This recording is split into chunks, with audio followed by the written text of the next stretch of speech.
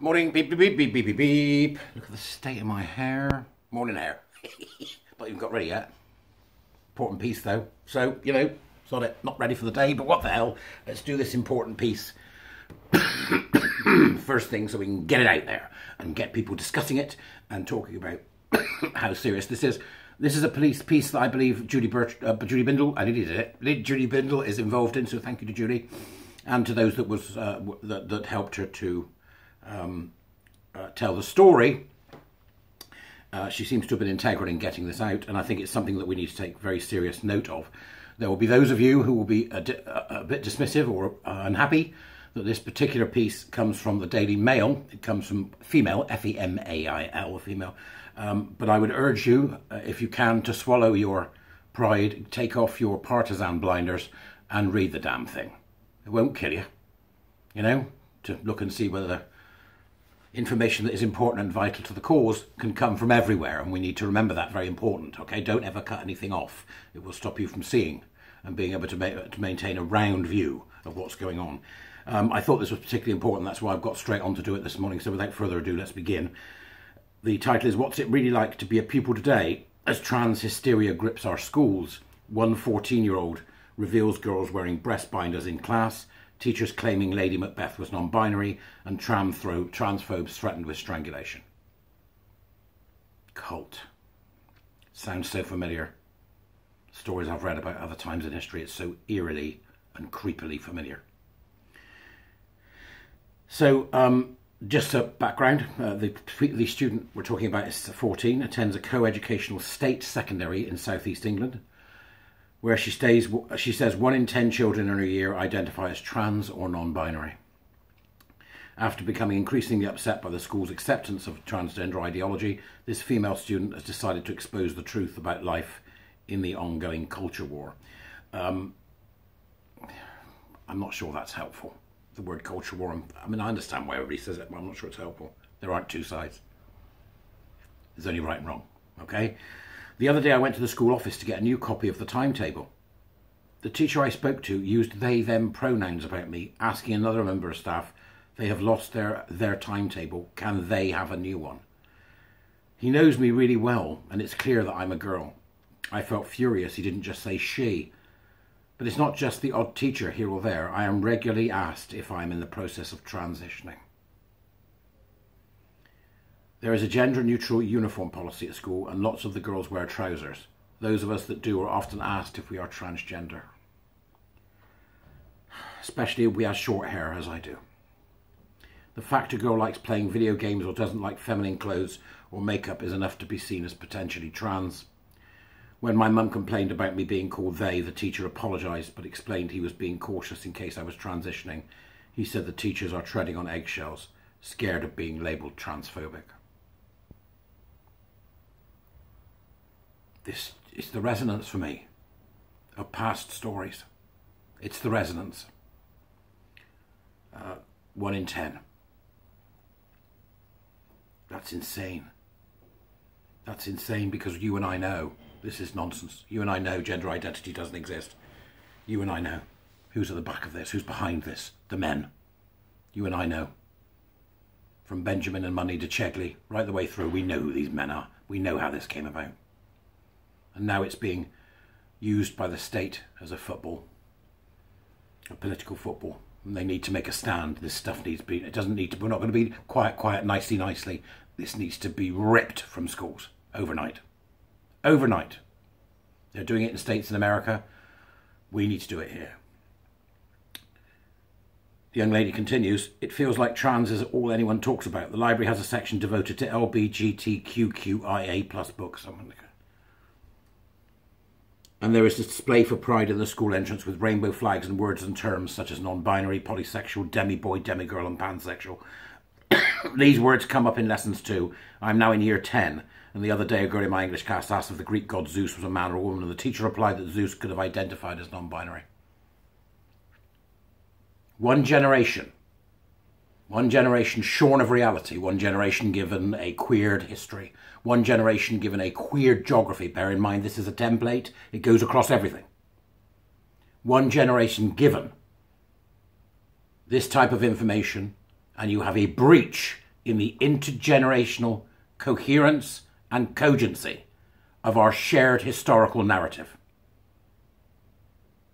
And that is their aim. That is the aim of these people. And they will do it through fear and force and threat, which is exactly what this young lady is experiencing, a kind of microcosm of what we're seeing happening in workplaces around the country. More recently, another teacher said Lady Macbeth was neither a man or a woman. Oh, I'm awful. All I can think is out, damn cock. Don't. Right, okay, stop, Barry. More recently, another teacher said Lady Macbeth was neither a man nor a woman. I think most parents will have no clue that this is what their kids are being taught. I've said this before. If you're a parent and you're not looking and you're not paying very, very close attention, close attention, you are remiss. There is nothing more important right now in the life of your child than your ability to disrupt and destroy this narrative they're being sold by schools and put them on the path of reality, no matter how painful the medicine.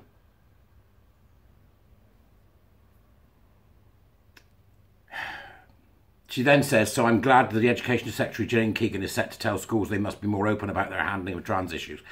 I understand that the young lady here is pleased to see that. It's not enough, Gillian. It is nowhere near enough.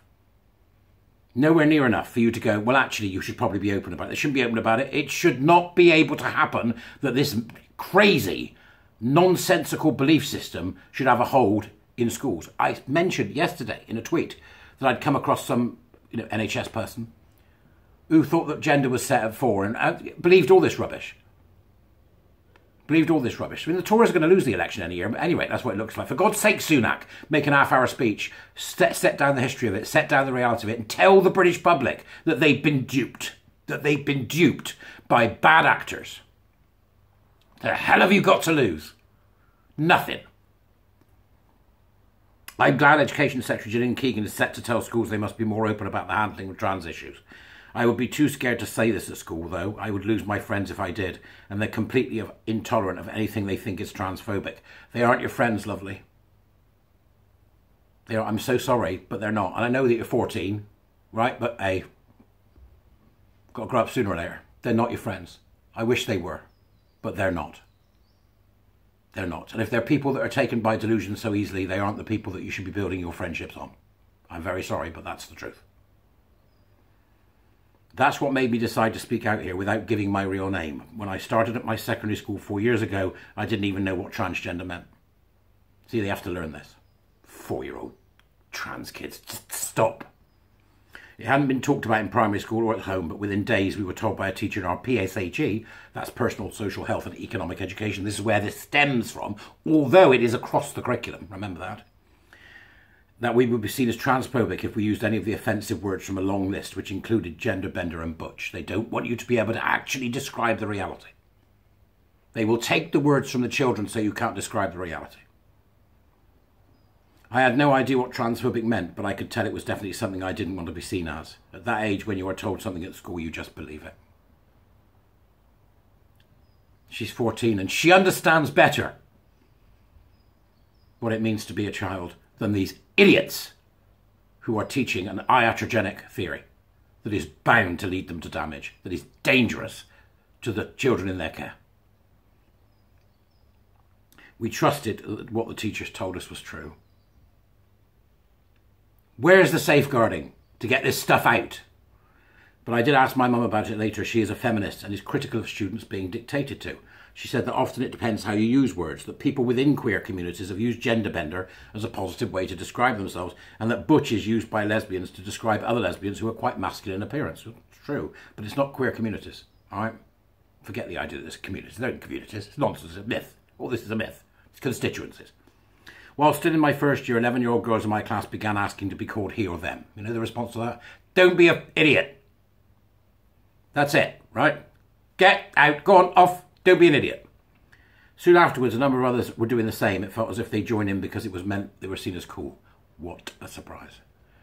Now you put together the cool kids who think it's cool, I'm they, them, with a zealot of a teacher who believes completely in this bullshit. And you've got a student that is ripe for the trans in. And the chances are right for the transing that they are, that they'll be gay or lesbian or autistic or ADHD or a looked after kid or somebody with trauma in their past. It's an open goal. It's an open goal for the zealot. It's an open goal for the zealot. Particularly the homophobic ones, and you won't know who they are because they keep quiet these days. Oh, we've got her. It's a terrible situation.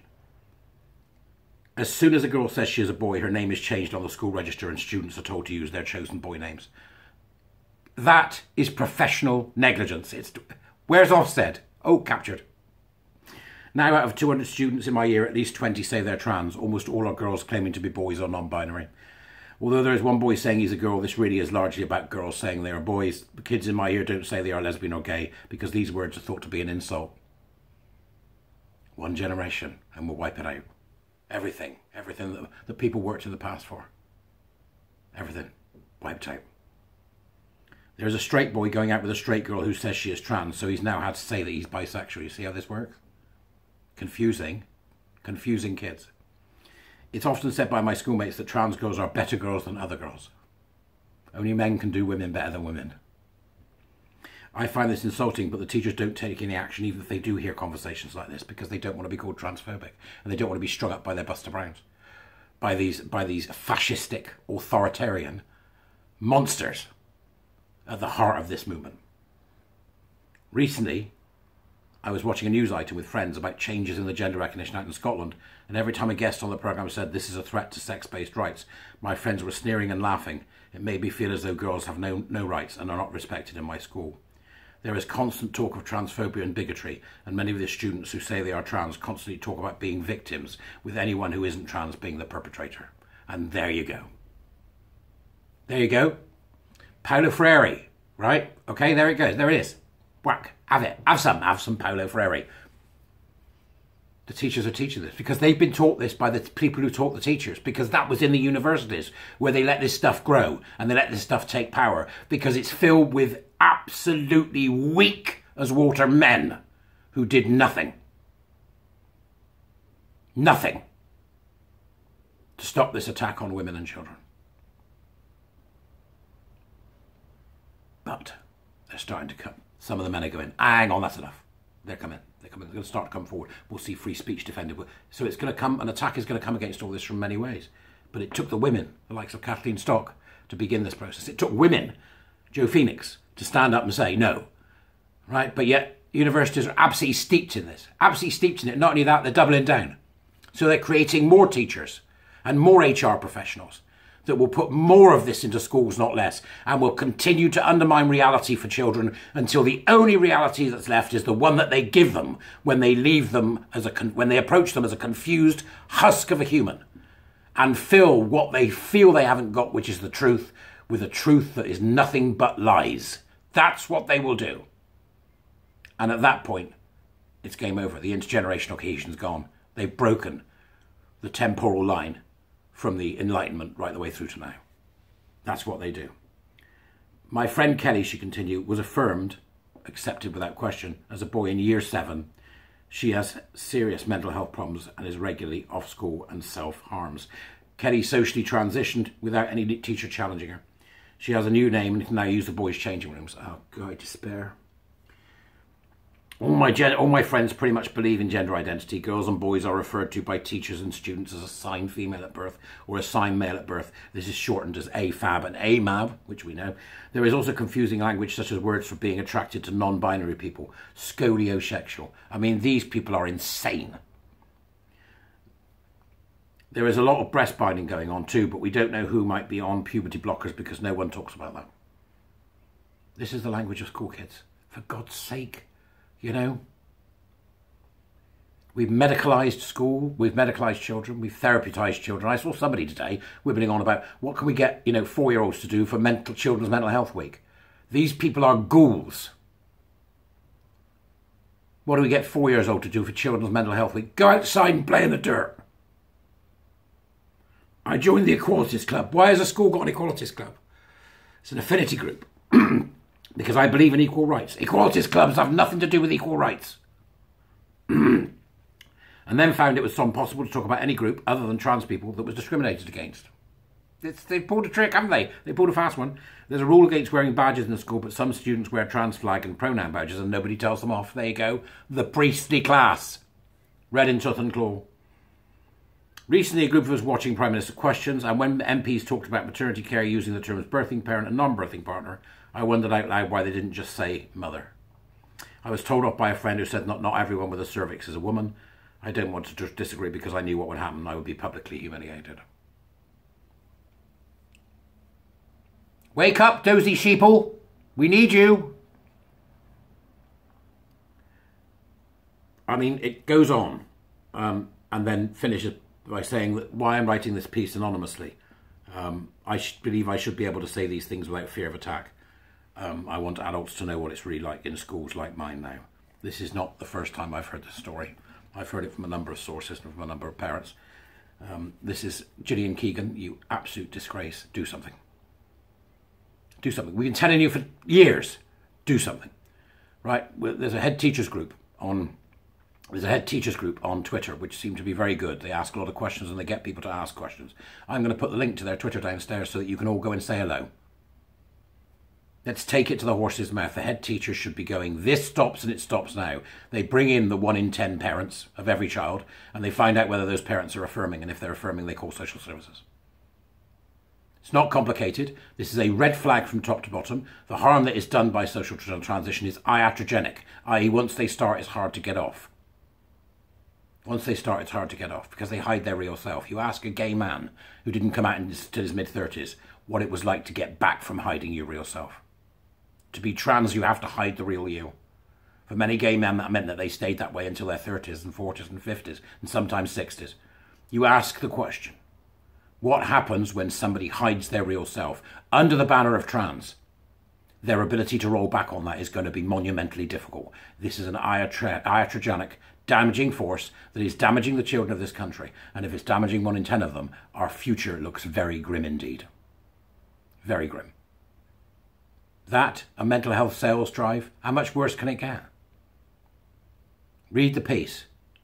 Read the piece. I'm grateful to this young lady for speaking. Read the piece. And ask yourself, what am I doing to change this? I'll see you later.